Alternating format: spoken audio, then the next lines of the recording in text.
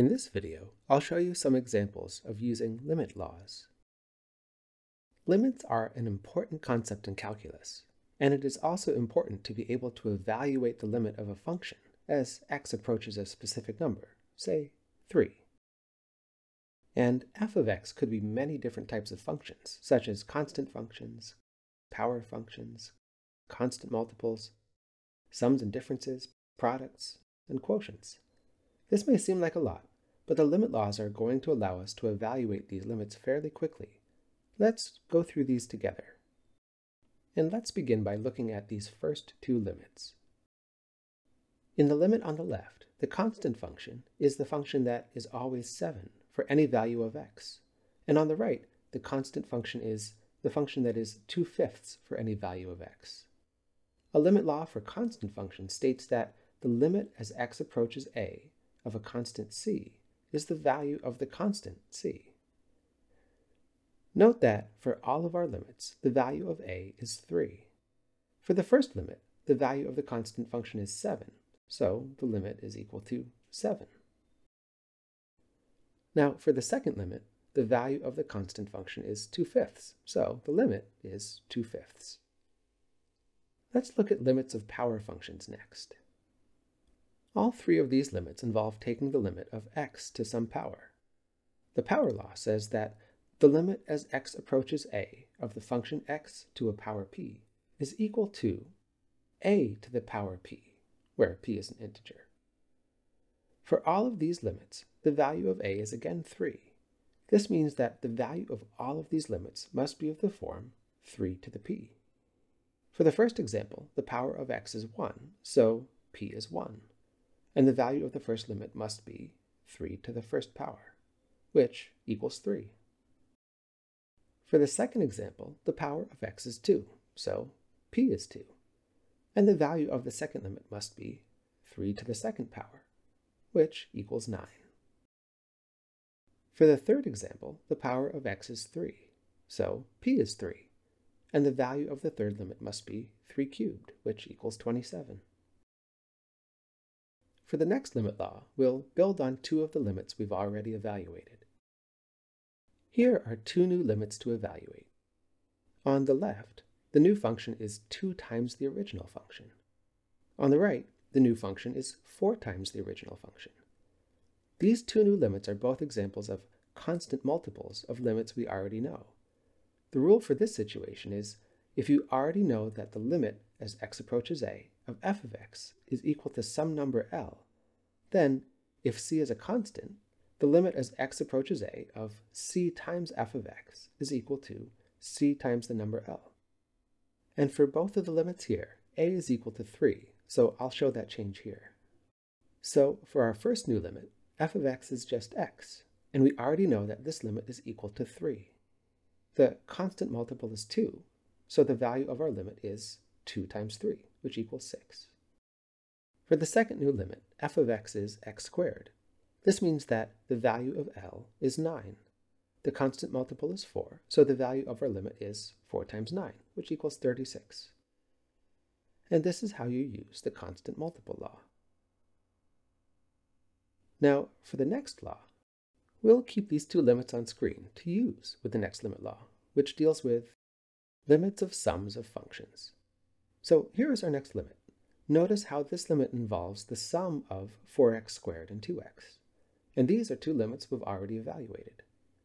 When dealing with sums, if we already know that the limit of f as x approaches a is equal to L, and the limit of the function g as x approaches the same value a is equal to m, then the limit of the sum of f and g is equal to the sum of L and m. And this only works when you're evaluating the limits at the same value of x. In this case, x is approaching 3 for our limit, so I'll show that here.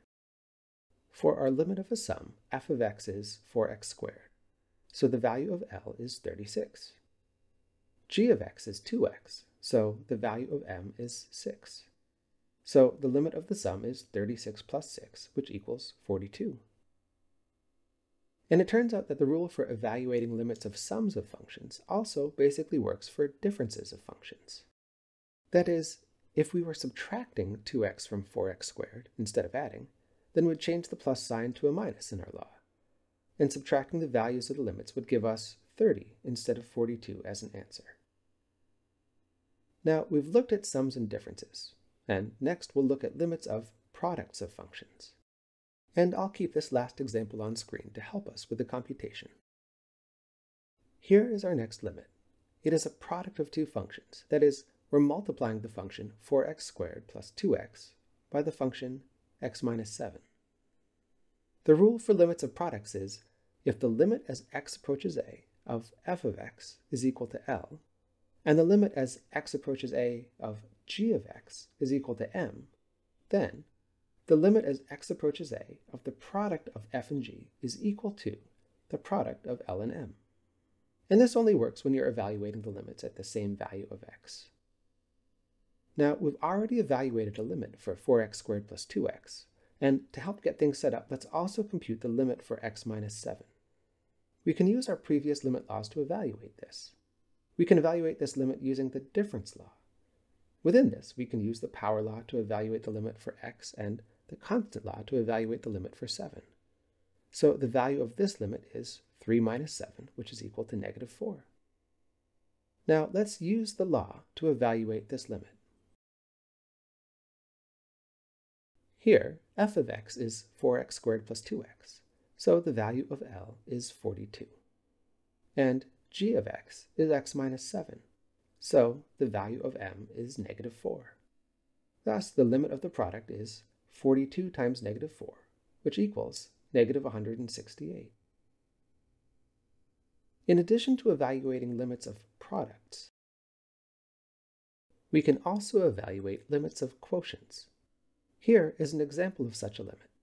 This is a quotient of two functions, 4x squared plus 2x divided by x minus 7. This law is similar to the previous ones. If the limit as x approaches a of f of x is equal to L, and the limit as x approaches a of g of x is equal to m, then the limit of the quotient of f and g is equal to L divided by m.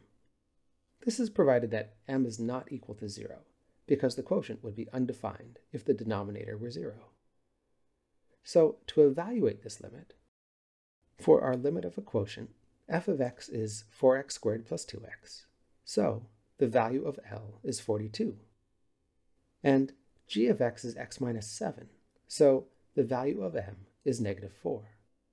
Thus, the limit of the quotient is 42 divided by negative 4, which equals negative 10.5. So now we've looked at a bunch of laws for evaluating limits of functions. This table summarizes all of the limit laws. The constant law allowed us to say that the limit of a constant was the value of the constant. The power law allowed us to say that the limit of x to a positive integer power was what you get when you plug in the value that x is approaching. The constant multiple law allowed us to say that the limit of a constant times a function is the constant times the limit of the function. The sum law allowed us to say that the limit of a sum is the sum of the limits, and this also works for differences. The product law allowed us to say that the limit of a product is the product of the limits.